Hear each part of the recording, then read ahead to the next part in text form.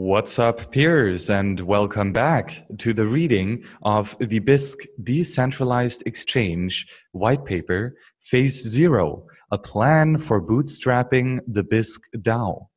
Continuing with Part 1, Understanding Bisq and the Bisq DAO. What Bisq is? Bisq is a decentralized Bitcoin exchange, best understood in terms of its major component parts. 1. Bisq is a cross-platform desktop application that allows anyone to buy and sell Bitcoin in exchange for national currencies and other cryptocurrencies. Bisq is a trading protocol that enables individuals to exchange directly with one another over the internet, eliminating the need for trusted third-party exchange services. Bisq is a peer-to-peer network formed by Bisq applications discovering, connecting to, and working with one another to implement the Bisq trading protocol. The Bisq network is fully peer-to-peer in that it requires no centrally controlled server and has no single point of failure. Bisq is not a company. Bisq is free software released under version 3 of the GNU Affero General Public License. Bisq is built by individuals around the world who choose to work together, and Bisq is used by individuals around the world who choose to trade with Bisq over many other exchange alternatives. Why Bisq exists? Bisq's mission is to provide a secure, private, and censorship-resistant way of exchanging Bitcoin for national currencies and other cryptocurrencies over the internet. When we say secure, we are referring to the safety of users' funds. Today, most Bitcoin exchanges are centralized, requiring users to store their Bitcoin for at least some amount of time on exchange servers. When thousands of users do this, it creates extreme incentives for those servers to be hacked and for those users' Bitcoin to be stolen. And time again, these hacks and thefts are exactly what happen. When we say private, we are referring to the user's ability to control access to their own information. Today, most centralized exchanges require users to divulge personal identifying information in order to set up an account, and then in turn links users' trading activity to their respective identities. This practice creates extreme risk for users, and their personal details and financial information will be stolen, leaked, or otherwise used against their own best interests. When we say censorship resistant, we are referring to users' ability to voluntarily trade with one another without interference from a third party. Today, centralized Bitcoin exchanges are highly susceptible to such interference. By their nature, they must operate within one legal jurisdiction or another, putting them at risk of being fined or shut down if they do not comply with the laws or other rules of that jurisdiction, which may include restrictions on who can trade and what can be traded, and almost always include requirements to collect personal information as described above. What's needed is an exchange where users keep control of funds, that is private by default, and that defends freedom of transaction. We built Bisq to meet these needs. Where Bitcoin's motto is, be your own bank, Bisq is be your own exchange. How Bisq works. In a nutshell, imagine you want to buy Bitcoin in exchange for US dollars. In Bisq terminology, you are a buyer of Bitcoin looking for a seller of Bitcoin who will accept US dollar as payments. To complete such a trade using Bisq, you would follow a series of steps similar to these. 1. You will download and run the Bisq application on your laptop or desktop computer. 2. You'll configure Bisq with your US dollar payment method details. 3. You browse Bisq's offer book for existing offers to sell Bitcoin for US dollars. 4. You take an existing offer agreeing to buy the seller's Bitcoin for your US dollar. 5. You send US dollar from your bank to the seller's bank and indicate you have done so in Bisq. 6. You and the seller wait for your US dollar payment to arrive at the seller's bank. 7. The seller receives your US dollar and indicates they have done so in Bisq. 8. You receive the seller's Bitcoin and the trade is complete.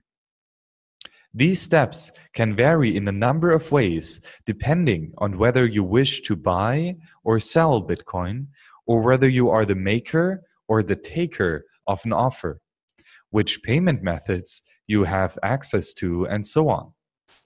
But in any case, the steps above are rather different than those one would follow to complete a similar trade on a centralized exchange. How trading with Bisq is different. Beyond the obvious difference that Bisq is a desktop application and not a browser-based web application, the first difference experience traders will notice is that there is no automatic order matching on the Bisq exchange. Rather, Bisq users manually search for and select specific offers they wish to take. This approach enables truly peer-to-peer trade settlements and ensure that users are in control of which counterparties they trade with. Bisq is also unique among decentralized Bitcoin exchanges in the way it coordinates out-of-band fiat payments. Bisq does not directly integrate with banks or other national currency payment systems in any way. Rather, Bisq's trading protocol orchestrates the process of buyers and sellers working together and settling fiat payments outside of the Bisq application, as demonstrated in steps 5 to 7 of the trading example above. These and other differences result in a key trade-off for Bisq users. One in which trade settlement takes longer, but trading itself is far more secure, private, and censorship resistant. How Bisq keeps funds secure. Bisq is entirely non-custodial. Users stay in control of fiat and cryptocurrency funds. Trades include security deposits from buyer and seller to prevent fraud. Trading funds and security deposits are locked in a 2 out of 3 multi-signature escrow. Disputes are handled through a decentralized human arbitration process. How Bisq keeps data private. Using Bisq requires no registration or centralized identity verification. Every Bisq application is a Tor hidden service. Bisq has no central server or database to record data. And data is encrypted such that trade details are readable only by counterparties. How Bisq resists censorship. Bisq's network is fully distributed peer-to-peer network and thus difficult to shut down. Bisq's network is built on top of Tor and thus inherits Tor's own censorship resistance. Bisq is code, not a company. It is not incorporated and it cannot be disincorporated. Bisq's current status. Track record. After 2 years of development and testing, Bisq went into operation on April 9th, 2016, 18 months ago, at the time of writing, October 17. And since then, the network has processed 5,200 trades, worth of a total $4.1 million without downtime or major incident. Growth rate. Bisq is still small, but has been growing steadily. The US dollar volume of Bisq exchanges throughout the network has doubled roughly every 3.5 months since the project went live. From $356,000 in April 2016 to $435,000 in September 2017. This growth has been organic with minimal marketing. Funding.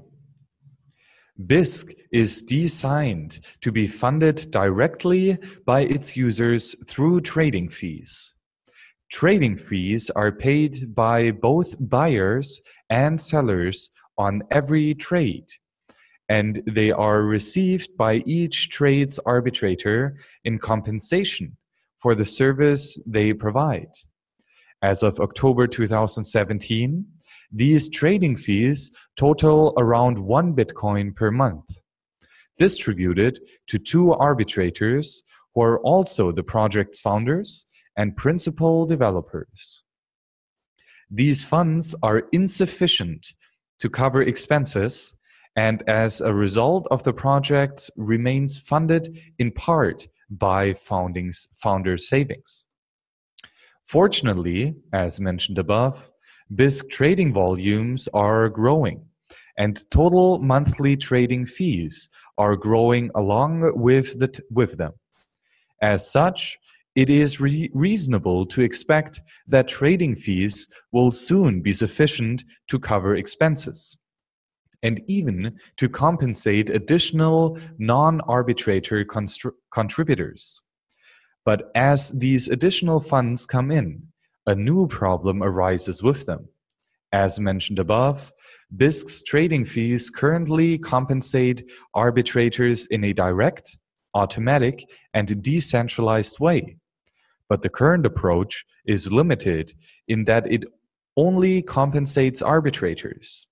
What's needed is a mechanism that can compensate all kinds of contributors in an equally decentralized fashion. Governance. Bisq's technology is fully decentralized, but its governance is not.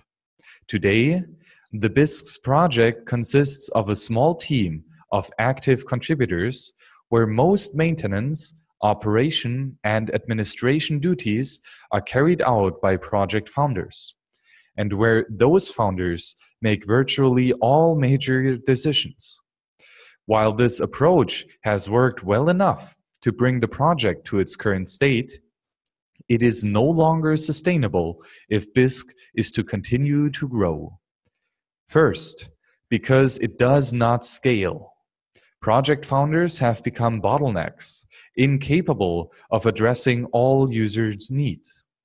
Second, because it introduces censorship risk to have responsibility centralized in a small group of people. What's needed is a way to decentralize responsibility and high-trust duties away from project founders and into the hands of other component and reputable contributors. Summary. What Bisq needs to do. As mentioned above, Bisq's mission is to provide secure, private, and censorship-resistant way to exchange Bitcoin for national currencies and other cryptocurrencies over the internet. Today, Bisq is delivering on the first two aspects of the mission. Indeed, we believe Bitcoin is among the most secure and private exchange options currently available. Where Bisq falls short on this mission is the third aspect of censorship resistant. Bisq's peer-to-peer architecture, use of Tor as a transport layer, and other built-in protections give the project a significant degree of technical censorship resistance. But with regards to funding and governance, the Bisq project remains vulnerable so long as these two critical factors remain centralized. To fully realize its mission, what Bisq needs now are four things. 1. Continued trading volume growth to increase capacity to compensate contributions. 2. More contributors and contributions to improve Bisq and foster that volume growth. 3. A decentralized funding model to feasibly incentivize those contributors. 4. A decentralized governance model to avoid censorship and other centralization risks. In the next section, we'll see how the Bisq DAO BSQ token have been designed to address this need. The Bisq DAO and BSQ token. The BSQ token. We introduce a token, BSQ, designed to facilitate a transfer of value from the traders using Bisq to the contributors maintaining it. BSQ is Bisq's own custom implementation of a colored coin concept. Using 2.5 of the 25 million Bitcoin that have been donated to the project since its inception in March 2014, we created 2.5 million BSQ tokens, such that each BSQ token is represented on the Bitcoin blockchain by 100 Satoshis. This chart shows supporters have donated Bitcoin, and these are transferred via the colored coin process into the BSQ token, and then distributed on merit of contribution to past contributors.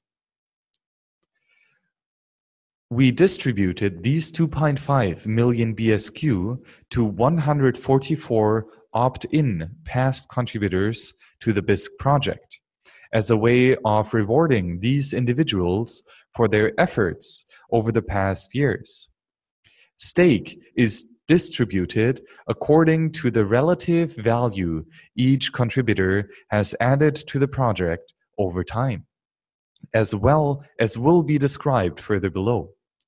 BSQ tokens are used to vote on and make decisions about the Bisq DAO itself. And by initially distributing BSQ to past contributors, we intentionally establish the Bisq DAO as a meritocracy in which those who have contributed the most value to the project in the past are those who have the most say over its future. Why is BSQ needed? Today, without BSQ, traders use Bisq and pay Bisq trading fees in Bitcoin. At the same time, contributors work to improve Bisq and in turn make Bisq more useful to traders. This ultimately causes more traders to use Bisq more often, and a cycle of growth perpetuates. There is a limit, however, on how much growth can occur, because while trading fees paid in Bitcoin automatically compensate arbitrators, other contributors are currently not compensated at all. Figure 3 shows the limitations of Bisq's current funding model. Bisq's current funding model has worked well enough so far, mainly because the Bisq team has been so small.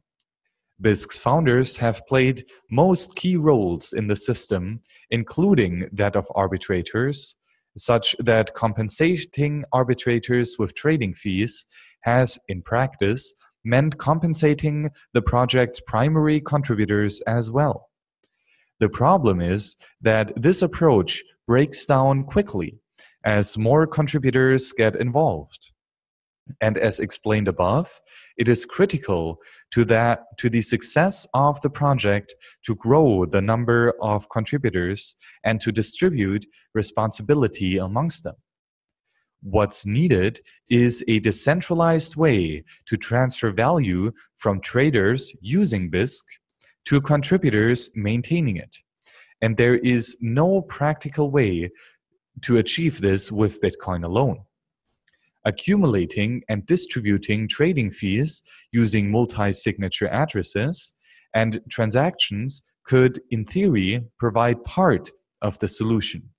But in practice, these tools are still too primitive to achieve a fully decentralized and meritocratic approach required to successfully operate the Bisq DAO.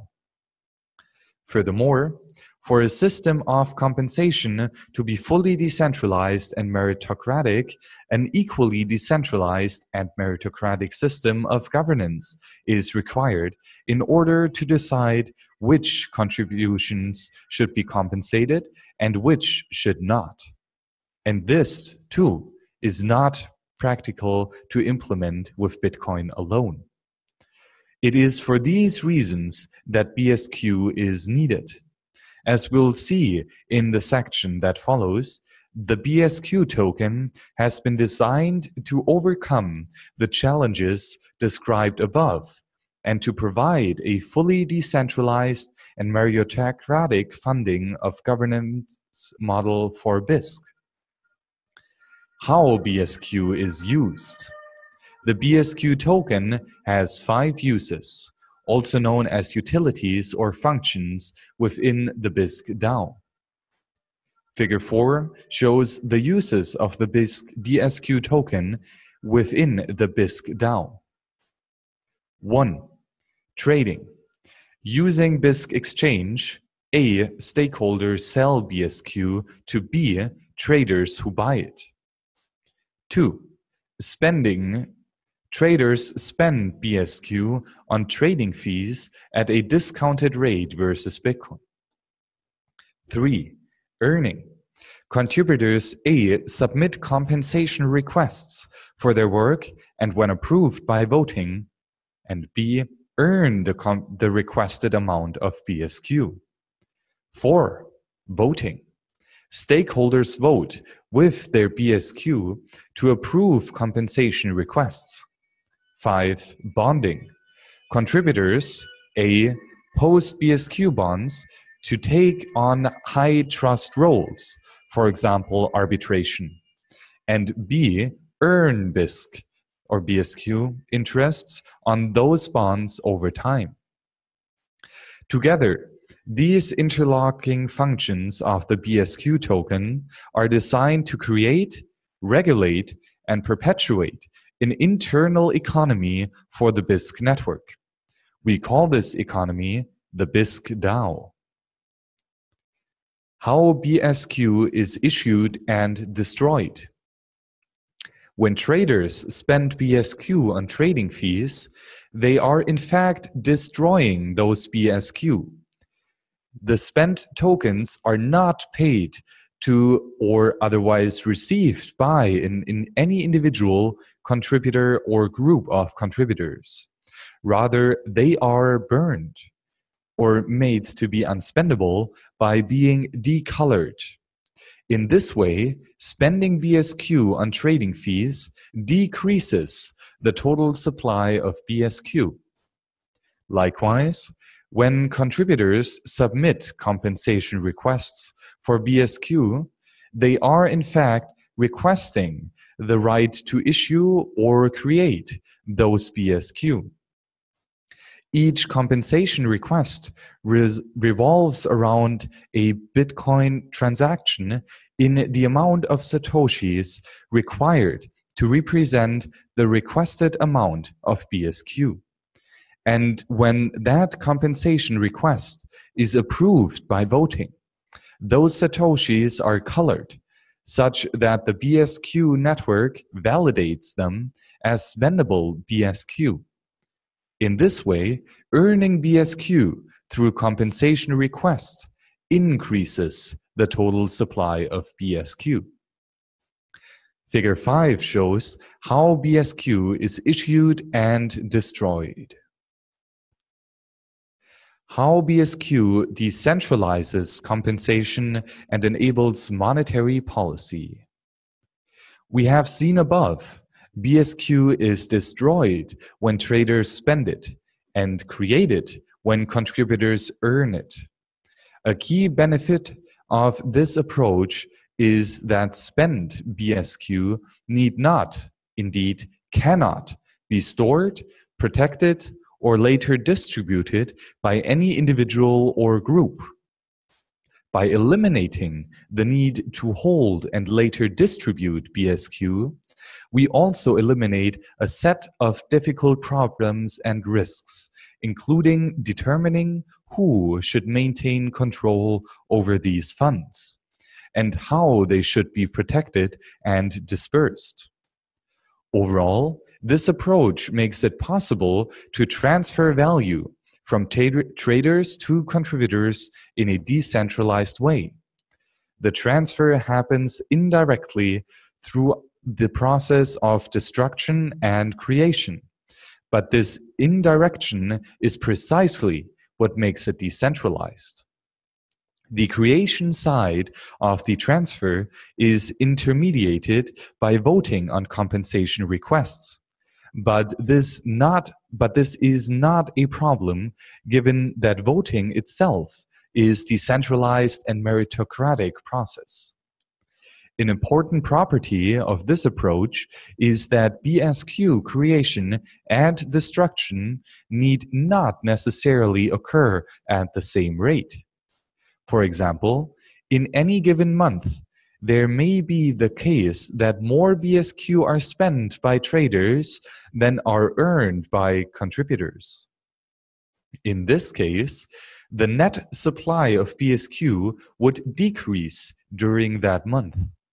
Likewise, given a month in which fewer BSQ are spent by traders than are earned by contributors, the net supply of BSQ would increase.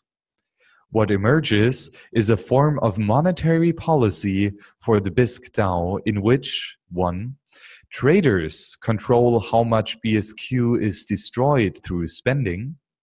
Contributors control the upper bound on BSQ creation through compensation request.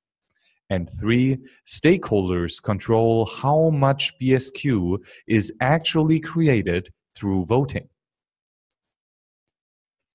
Of these 3 roles, the third is the most important from a policy perspective, as it allows stakeholder a direct means of controlling inflation, that is, the growth in the supply of BSQ.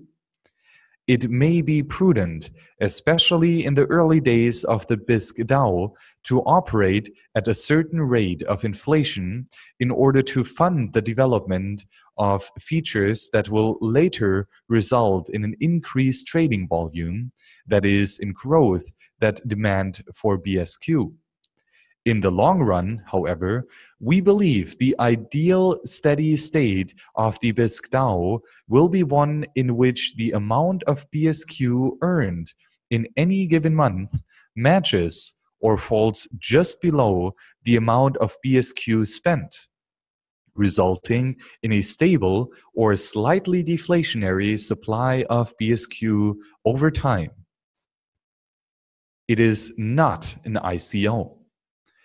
Given the current trends, it is important to state explicitly that BSQ is not associated with an ICO or initial coin offering, nor will there be any kind of crowd sale or other crowdfunding event. BSQ is a utility token being introduced into an already functioning system to make it function even better. And raising a large amount of capital upfront is neither required nor desired. Risks of launching the Bisq DAO. It is one thing to design a token-based economy like the Bisq DAO. It is another thing to successfully operationalize it.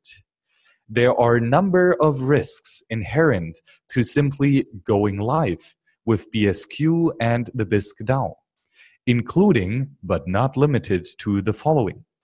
1. Valuation risk.